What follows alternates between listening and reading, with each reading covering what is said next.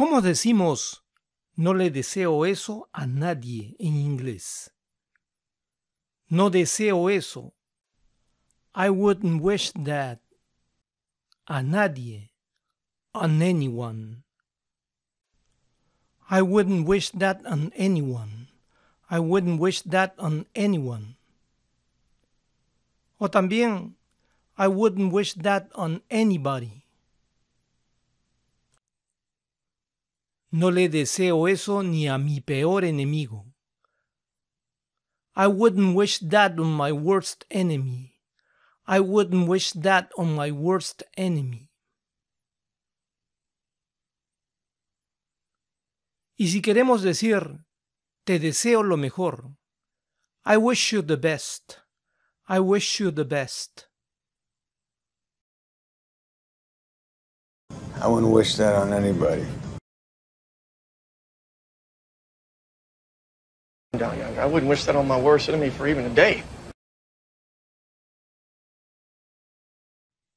Ahora pasemos a los extras en este video.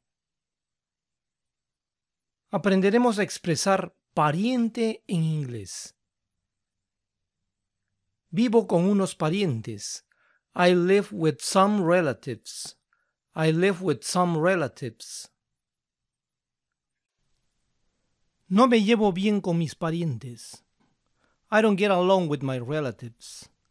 I don't get along with my relatives. Mi tía es una pariente cercana que siempre se ha preocupado por mí.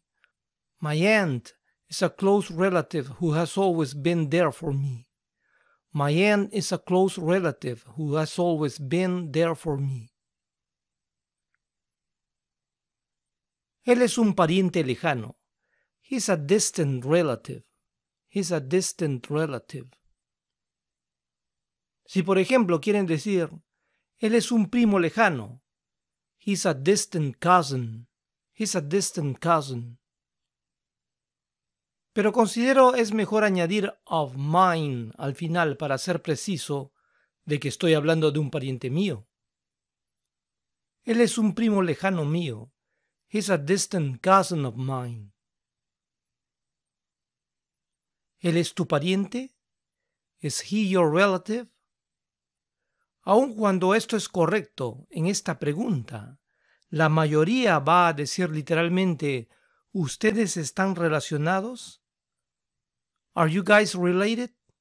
Are you guys related? Él no es mi pariente. We're not related. We're not related. O I'm not related to him. I'm not related to him. Algo que deben recordar. Nunca traduzcan pariente por parent.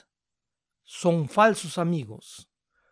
Parent significa solamente padre. Esa palabra que usamos para referirnos tanto a una madre como a un padre. Cuando uno se refiere específicamente a un padre, se dice father. Como padre se supone que debes proteger a tu hijo.